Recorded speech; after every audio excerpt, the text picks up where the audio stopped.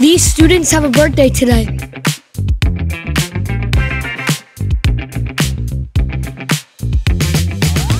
Happy birthday!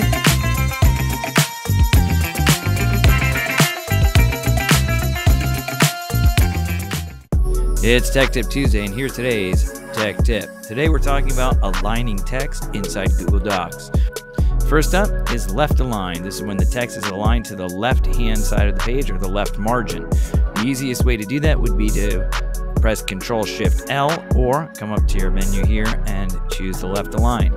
If I click down here, right aligned is aligned to the right-hand side or the right margin. This is great if you're drafting a letter and you need to put, let's say, the date in there on the right-hand side.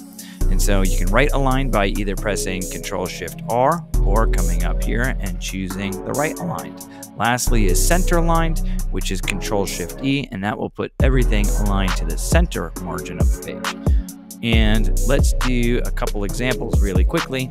I am going to take my right aligned and I'm going to highlight this text, and I could come up and just use this menu and left align it, or if I was acting really quickly, I could Control-Shift-L it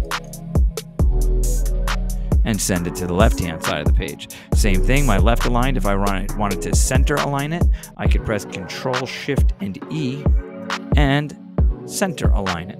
And if I wanted to right align my center aligned here, I could press Control-Shift-R and it would right align.